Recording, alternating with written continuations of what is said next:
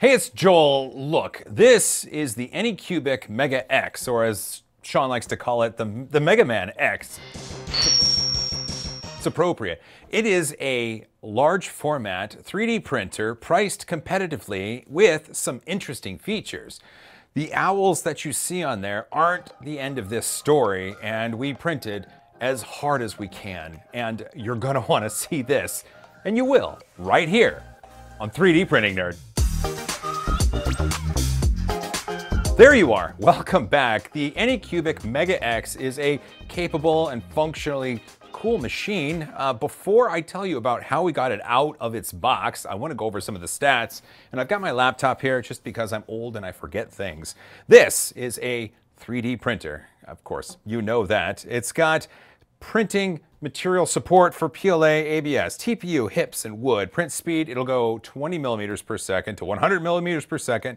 Comes default with a 0.4 millimeter nozzle, and it's 300 on the X, 300 on the Y, and 305 on the Z or Z. The nozzle will go to 250C, the bed will go to 100C. In order to use any machine that's shipped to you, you do have to get it out of the box, and we filmed the entire process, but here are some highlights. One of the things I do want to mention while you look at this unboxing footage is you'll see the light in the back go from not very blue, but to very blue. And that's because we filmed this as the sun was setting and the sun comes into our background, which means that the blue LED that we use to illuminate the light, it's not as strong. And so early on it's not as blue, but towards the end it's blue and it's beautiful. The packaging that this machine came in was absolutely wonderful. There was a ton of foam to support all of the individual parts, and the printer was not damaged in any way. It came out fresh and new, as it should.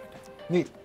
Unboxing is fun, and sometimes the foam becomes a sport utensil. It's like a Frisbee. Any machine comes with spare parts, and this one came with a secondary hot end, extra tools, a filament runout sensor, a piece of metal, a bigger piece of metal, USB cable, SD card, a needle that will inject PLA straight into your veins, a pancake flipper, and apparently some nuts. These are nuts. I'm an English native speaker, and a lot of times these machines are produced in countries that aren't native English-speaking countries, and so instructions that they include have some non-English words on them. Lucky for me, Google Translate is there to help. Shenzhen Zhongwei Cube Technology Company Limited. There is a switch on the power supply that lets you choose between 110 or 220 voltage. If you're in a country that has 110 and it's accidentally set to 220, nothing bad will happen. If the reverse is there, you'll be really sad if you plug it in. Thankfully for me, we're in a 110 volt country, and Sean was there to help me out. I think it's on 220. It is. The paper taped to the bed isn't there just to protect it. It also offers a functionality. The machine comes with Anycubic's Ultra Base. It's a bed material that behaves in a way such as this. If you print on it while it's hot, the pores are open. And then as it cools down, the pores close, which then squeeze the part up and away. So when this cools down, the part just pops off the build plate. That's what I experienced, and luckily, this is legit. My mom always says I was born with a big head, and thankfully I put it to use. Do you need me to help? No. The spool holder here off to the side is at a curious angle, and it works as it's advertised, but I would like something slightly different in that I think that it could be made in a way to support larger rolls, such as 5 kilogram rolls, or rolls that have a smaller inner diameter hole, such as Tolman 3D spools. When it was originally packed, this Bowden tube was shoved up under here and kind of squished. I was a little worried at first, and then I got to undo it as I was lowering the X-axis, and it actually turned out quite okay. And with that, the first print was off and running, and I was excited to see what it looked like, and this is what it looks like. This right here. This is a pair of owls. Oh, they're kissing. Oops. This is a pair of owls, and this was the first print that the machine produced. I think that the owls themselves look pretty decent. I'm gonna be honest, but there's a slight issue with this print, and I'm gonna see if you can identify it in 3, 2, 1. It's a stringing issue. I bet you got that. There was some slight stringing with this PLA that was being used. I did notice that the temperature was a little bit low, and so it wasn't an oozing problem. I think it was just a retraction problem. That's my guess. But really, I mean, these turned out okay, and I was excited to get to printing. And did I get to printing? I printed a lot of stuff. Oh wait, is that it? No. I printed more stuff. Oh, look at this. Look at this. I love you, Mom. That must have been one of the kids got this for Mommy. So I'm gonna save this bag. Be right back. I spent oodles of time printing with this machine, printing with all different sorts of slicers, a lot of gray filament, just trying to get it so dialed in. Because remember, we started with these owls, and we ended up with, here, how about this? That's pretty decent, right? Can you see that? Yeah. That's not bad, right? Looks great. That is not bad. So we ended up with something pretty good, and we ended up with, hey, it's the same thing. Look at that. So not only did we try different models, we tried different slicers with the same model. And don't worry, we'll go over this. But there's a few things from this pile that I need to organize and highlight, and the rest of it can just go away. Let's see. I went through and tested various PLA materials, and the goal was to see really what sort of prints that this machine could kick off. And we ended up with these, and those, and it makes me excited for what this machine has to offer. But stick with me, well, we'll get there eventually. One of the things I do want to highlight is, that's one of Chuck Hellebuck's ponds. Part of it. Part of it, it broke. Well, this is a fun story. Years and years ago, I tested this filament from a company called Orb Polymer, and we can exhume the filament from its case. There we go. Oops. They disappeared, and it could be because their filament wasn't that good. It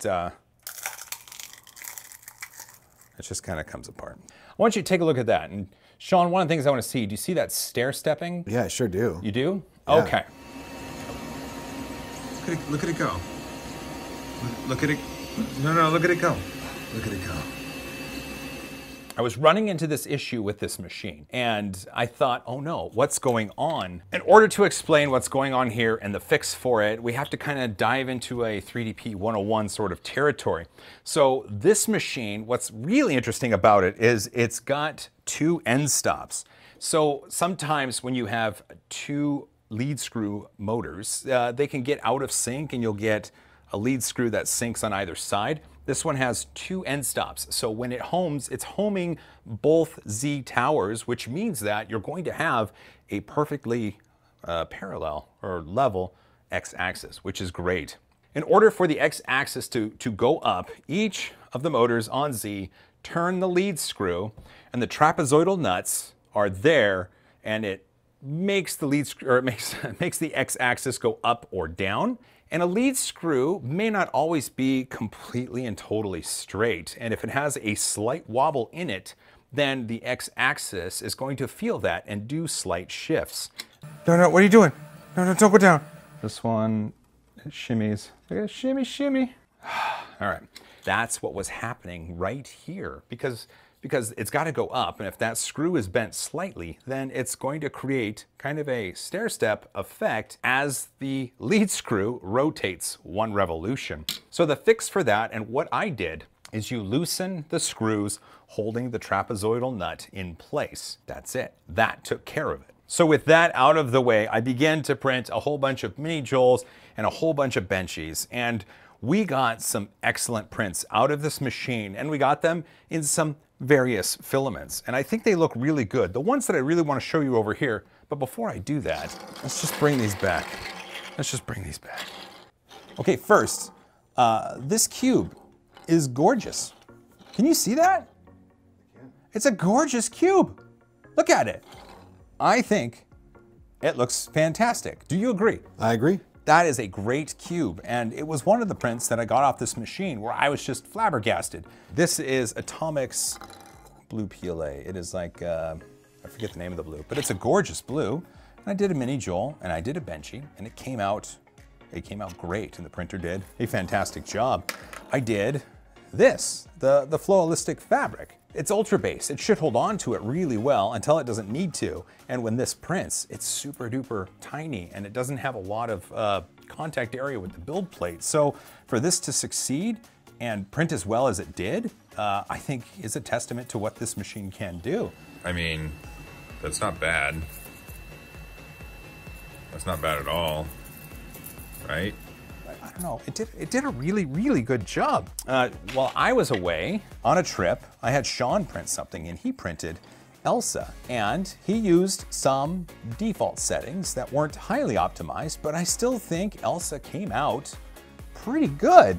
Here's the thing, if you give that to a small child who really wants an Elsa bust in her room, or a small child that wants an Elsa bust in his room, sure, they would like it, right? Yeah, I think so. I think so. This is the Chomper from, I think this is Clock Spring, right? This is it doesn't get annoying at all, but this is a model that was put out around Halloween, I believe. And I bought it. It was like $2.99, and I was gonna print it one day, and it works. The Ultra Base hold on to it, and the bottom layers, they look good. Look at those. I mean, what's the purpose of a machine anyway? It's to make things that you want. And all of these things, I think it did a good job with, right? This is great. This is I forget the name of the model, but I think it did a good job with it. Look at that stairs. Those are awesome stairs. Look at the patterns. Look at the patterns of the brick, and I think it's good. I think it's good. Here, look at this. Can you zoom in on that? Because I want you to take a good hard look. I mean, fairly identical, right? For the most part. For the most part, yeah, I'd say so. For the most part. One of these was printed in Cura at 30 millimeters per second at 0.1 millimeter layers.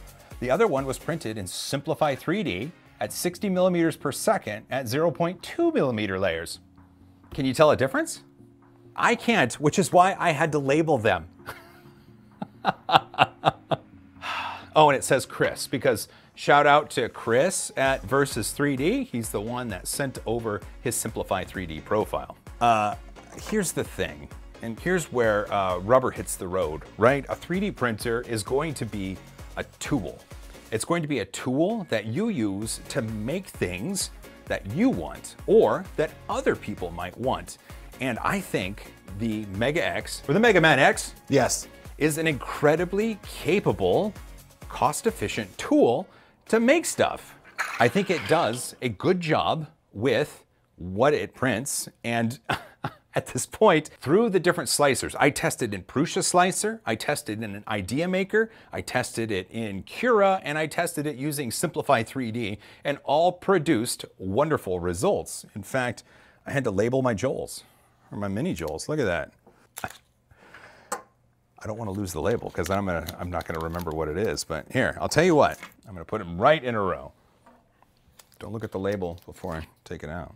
My goal was to utilize free slicers because usually when you purchase a machine at this price point, you're not looking to spend extra money on software to make it do what it does. While some people really love Simplify 3D, other people think that at $150, it's an added expense that you don't need because free slicers give you all the functionality.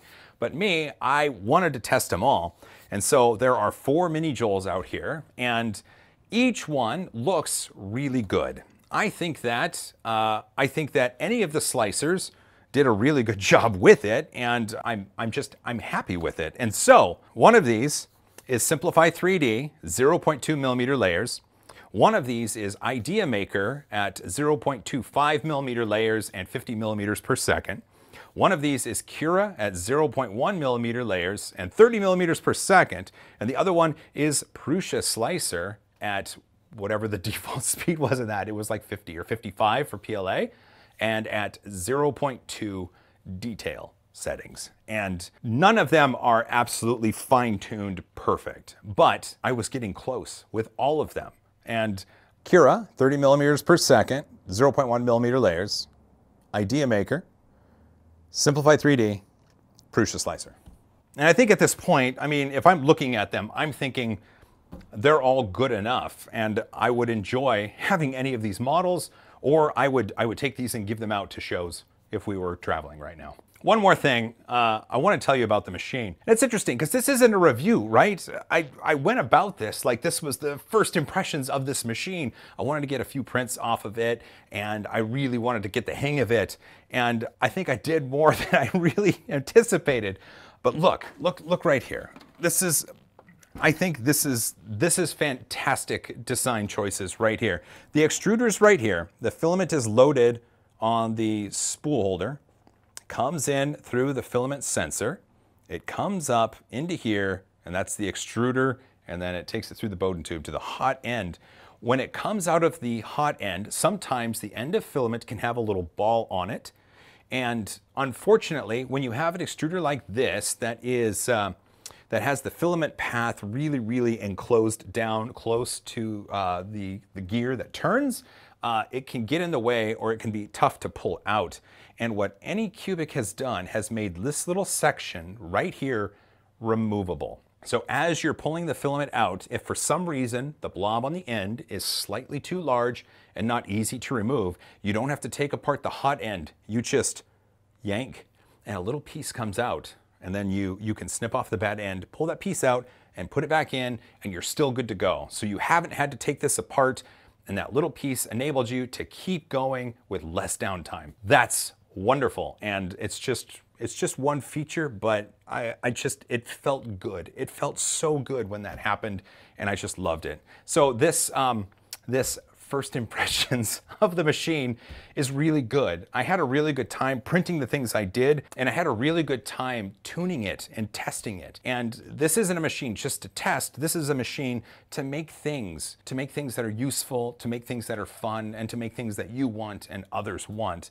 And my first impression of this machine is that it's capable of doing that. The machine itself retails for $399 US, and that's the price. Anycubic has it on their website. There's a link in the description if you're interested. Plus, they've given me a code that takes $25 off the price for the first 200 orders. I'll put that in the description as well. You can also find this at Amazon, but the price is increased because for Anycubic, or anyone really, to sell through Amazon, it costs more, so they're just trying to recoup their costs. Right now, if you want a large machine, you enjoy printing, and you like the idea of things sticking to the build plate, and you don't care what slicer you use, this might be for you, and you'll have to check it out. Well, that was a first look at what I think is a pretty wonderful machine, and I'm really looking forward to printing more stuff with it. If you have any suggestions, leave them down in the comments. I'd love to hear. Otherwise, don't forget to hug each other more, because I love you all. And as always, high five. My suggestion is that the next machine they release is called the Sigma. You've got Mega Man X, Zero, and the big bad for Mega Man X series is Sigma. So like, you gotta have Sigma. You gotta have Sigma, man. Gotta have Sigma. You gotta have Sigma.